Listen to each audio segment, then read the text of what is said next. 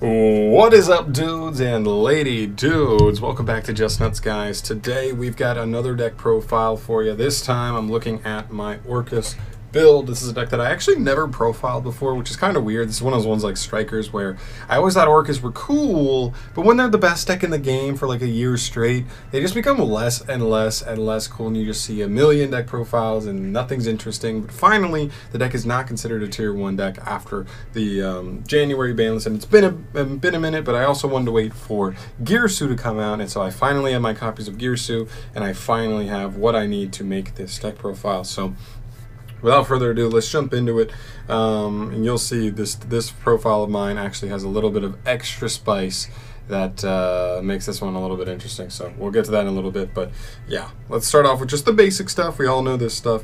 3 copies of Mech Knight ORCUST Girsu, or Girsu the ORCUST Mech Knight. 3 copies of ORCUST Nightmare, 2 copies of ORCUST Skeleton, 2 copies of World Legacy World 1, and 1 copy of ORCUST Brass Bombard. There's nothing too crazy insane here. I think this is actually pretty standard as far as things have gone for the ORCUST cards. This card's insane. It's probably like my favorite normal summon in the deck now, and I've actually decided to drop the scrap engine entirely, at least for this build. You'll see why as we get further on here. But other than that, it's pretty standard. I mean, Nightmare's like just the best extender in the deck, and she kind of acts as Harp did before, but still missing Harp does hurt. Even if we just had 1 copy of Harp, it'd be so much better. Then the 2 skeletons and the 2 wands, because those kind of help make up for, like, again, the lack of harps. And then brass comes up in like weird situations, getting stuff out of your hand. It's pretty cool. So that's pretty standard there. Moving on to our other normal summons, I'm on Armageddon Knight and Dark Grepher. This shouldn't be too crazy here either. This is what everybody played before Scraps, and even some people play it with Scraps because just opening a normal summon is so strong. And yeah, I like playing both of these because particularly they are different names. When we get to our new the spicy card in here, that'll make a ton more sense. Then we get to our last like honorary ORCUST card, which is the Gizmek Orochi. This card's insane. It's either an extender as a body on board, but not just a body on board, but it's a body on board every single turn. It has possible removal. It's a big body to defend yourself with in the battle phase, and you can just play beatdown with it yourself. So such a good card, such an awesome just extra card you get to play in this deck so easily. And then we move to our spicy card. So this is our spice in this version of the deck, Orbital Hydralander. This may be a kind of obscure card, and you might not know exactly what it does, but if you would like to know, this card is very special. So if you don't know what it does, it says if you have 5 or more monsters in your graveyard, and none of them have the exact same name, he can special summon himself for free from the hand. His second effect, and his like main effect that makes him good, is as a quick effect during either player's turn, you can mill the top 3 cards of your deck, send them to the graveyard, and if after doing that, and on resolution, you have no doubles of monster names in your graveyard, even after that, right? So you need to have no doubles in your grave to summon him in the first place, and then after that mill, if you still have no doubles, you can then, non-targeting, just pop any card on the field, destroy any card on the field. Very, very good disruption, and so we've kind of tailored our deck to kind of build around that, but not entirely, right? So I didn't want to just like build a bad or particularly like terrible ORCUST list because I'm playing 2 to 3 Hydralander. I'm trying to turbo it out at all costs, and it's just causing everything else to kind of get jumbled up, right? So just playing 1 copy of this, when I can go into it, it's insane. It's a very strong card by itself, and it just makes like your setups like so much stronger. And one of the coolest parts is that we can make our ORCUST effects quick effects, where even if we had something like a Nightmare engraved and we milled off of it, if we already had Babel set up, we could just quick effect chain the Nightmare to banish itself. That way we would only have 1 Nightmare, because our Hydralander only checks to see if there's 2 monsters of the same name on resolution, not on the activation. So that's really, really cool, and that's really important to keep in mind. That's it for like the main monsters as far as hand traps go. We've got 2 copies of Ash Blossom, 2 copies of Veiler, 2 copies of Nibiru, and 1 copy of DD Crow. As far as the main deck goes, pretty standard here. I mean, this is just like basic like Hydralander stuff. I didn't want to play triples because if I like Ash Blossom my opponent and then I mill, I'd have 2 Ash Blossoms still in the deck, whereas otherwise I would have 1 only in the deck, which like literally cuts the chances of hitting an Ash in half. So you're literally like cutting in half the chances of you getting a bad mill off Hydralander, which is really good there. And yeah, the rest should be pretty explanatory. Like Nibiru 2 is fine, Veiler's good, DD Crow's good, like they're all good, right? And I just didn't want to play 3 of any there, and I still wanted to have a fair number of hand traps just because of where the meta is. Everybody's trying to do crazy combos, so we're just not trying to let them get all the way there if we can. Then moving on to our spells, we'll start off with Orchestrated Babble. This card is really, really good and is one of the cards that helps Hydralander the most. One of the cards that just has the best synergy with Hydralander, other than the fact that the deck just naturally like manipulates its graveyard as is. So Babble, really, really nice there. Just a great card. For the grind game, 2 copies of Orchestrated Return. We're still playing like the standard Orcus lineup, so this is like a really nice card to either just get Orcus engraved, while also digging deeper in your deck to maybe a normal summon, for maybe back row, for protection, whatever you want, hand traps, anything. You're just drawing. It's really good. One thing to note, I am not playing Allure of Darkness in this deck, and mainly I'm only not playing it specifically in this build just because of space. I really just had a lot of cards I wanted to play.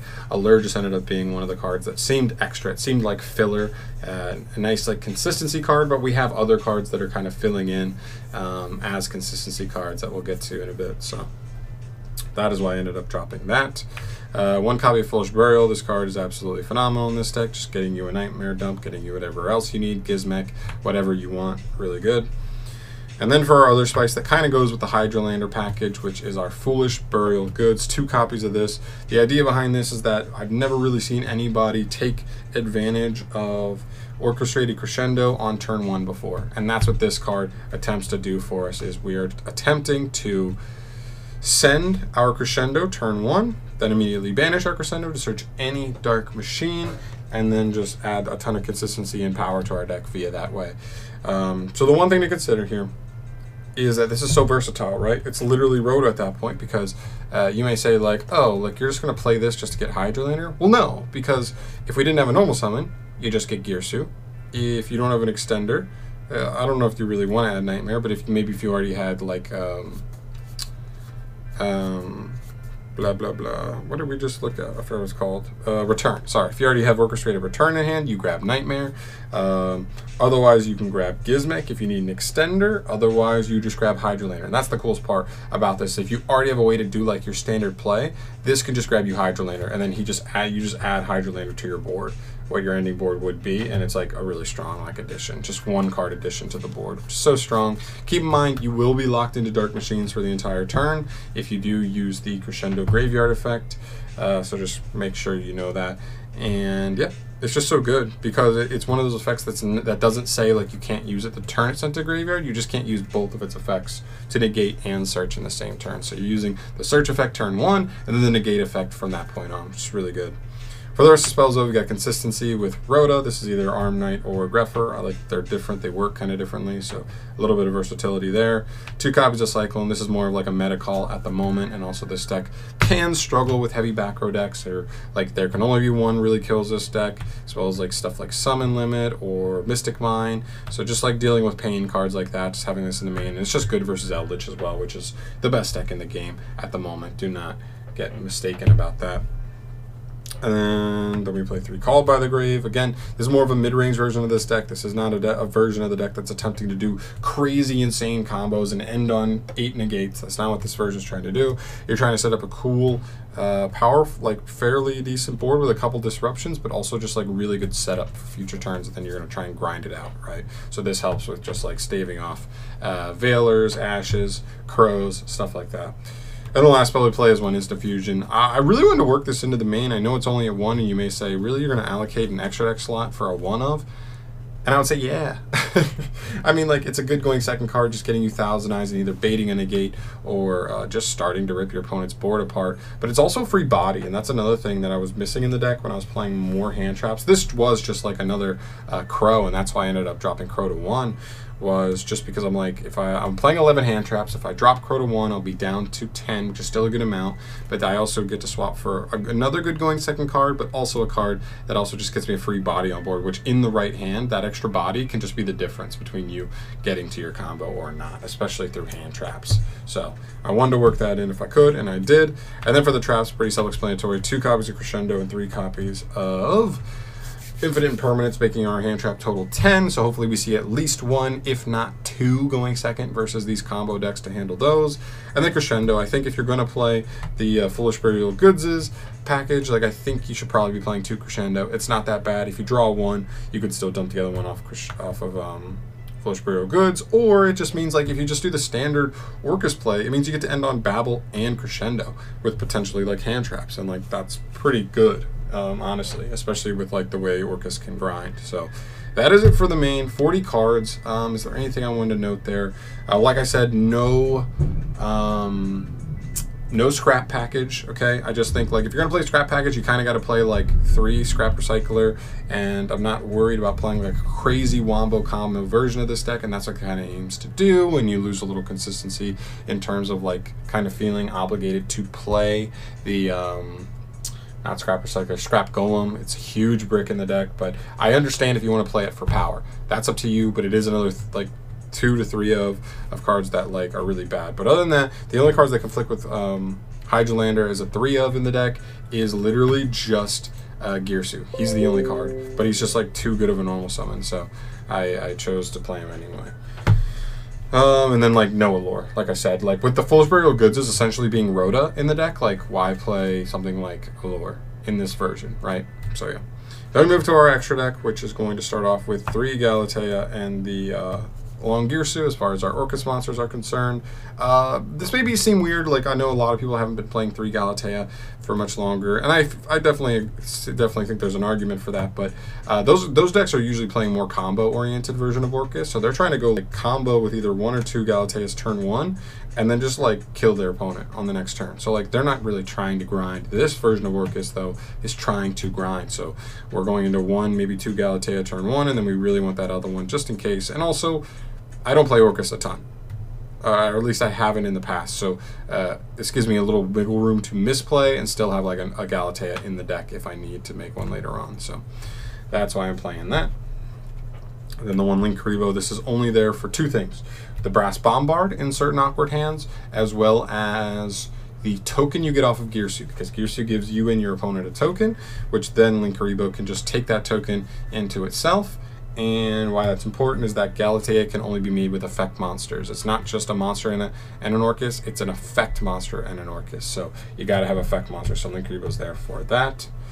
For the Nightmares, I'm just on Phoenix and Unicorn. You could play Cerberus if you want, it's just a space thing for me, and I felt like these already cover it, and the deck already has Ding Girsu, and I'm also playing Lib, and so we just have like plenty of removal, so I wasn't too worried about that.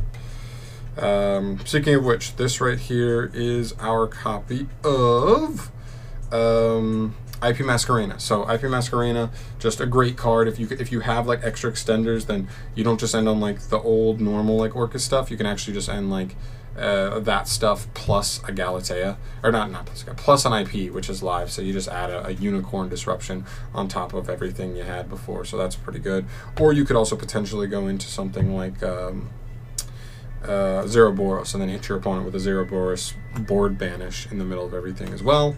1 copy of Lib. I'm not playing any World Legacy spell or traps you can set off of Lib. Maybe you could side them if you wanted to. That's up to you. But for me, I just like this because it's like a link climbing tool. It's completely generic. All you have to do is get the wand in grave, and then you could just make this, and then as you're like mid-game, like link climbing, you're just able to like hit you're just able to like non-targeting remove like shuffle any card your opponent controls. So I'm literally just playing it for that. It's like really cool play when you make it. It just feels like extra removal while you're like already about to just like link up anyway. It's pretty cool. So I don't know, I just think it's cool. As a 1 over in here. And then this copy is Barricade Board Blocker. For some reason I looked for like 20 minutes. I know I have one. It's a common. Like I've had one. I just know I have. And for some reason I just like cannot find it for the life of me, but whatever. This is Barricade Blocker. He's a dark machine, so you can make him as a generic link monster while under the crescendo restriction to also put like another name in the graveyard. So for Hydralander, so he's nice for like certain players with that. And then for the link 4s, we're on 0 Boros and still our Boral Sword that Mike has. Yes, I know Mike has it, and I wish I could show you guys the Boral Sword. I mean, it's not that crazy, like, you know what Boral Sword looks like, but I wish I didn't look like a pleb playing copycats as my Boral Sword. But yeah, pretty self-explanatory. When this card's resolving, you're just winning. There's no deck that just like, there's very few decks that just like don't care about this card. So if you're resolving it, you're probably just winning the duel. And then for our last stuff, we're on 2 copies of Ding, Gotta Play 'em, and then the 1 copy of Thousand Eyes Restrict. It's a one of. If it was at 2 or 3, I would consider playing like Thousand Eyes plus Millennium Eyes, just because this deck can be hand trap weak depending on the hands. But yeah, just I don't think you can justify a deck that one is like pretty or extra deck oriented playing 2 copies of cards that are only like their only purpose serve is to like make a one of like work a little better. So that's pretty much it for the extra deck as well. And I think that does it for our profile. I really like Orcust. I think they're cool. I think they're totally underrated. I know they haven't been performing like crazy well so far in this format, but I do think they do have a chance, and maybe part of it is that everybody wants to make this deck like crazy combo oriented, and all I've been trying to do is just play like a more control version, and it's actually been working out pretty well for me in testing and otherwise. So maybe this is the difference you guys should be looking for. I have no idea. But yeah, that's my take on Orcust featuring Hydralander, guys. Hopefully this is a cool, interesting build, you guys, that kind of like can spark some you know, some interest in this deck for sure. But that's going to do it for me here. Thank you so much for watching. As always, leave your comments down below on this build if you think there are any ways I can optimize it, do any small changes to adjust it, whatever, or let me know what version of Orcust you like to play. I'm always interested to hear your guys' comments on that, and that'll do me here, guys. If you want to see more deck profiles from me in the future, definitely subscribe to the channel, because I got more coming, trust me. I've been waiting on some cards that I ordered, and I got a couple more on the way. So I'll see you guys in the next one. Thank you so much for watching. Peace.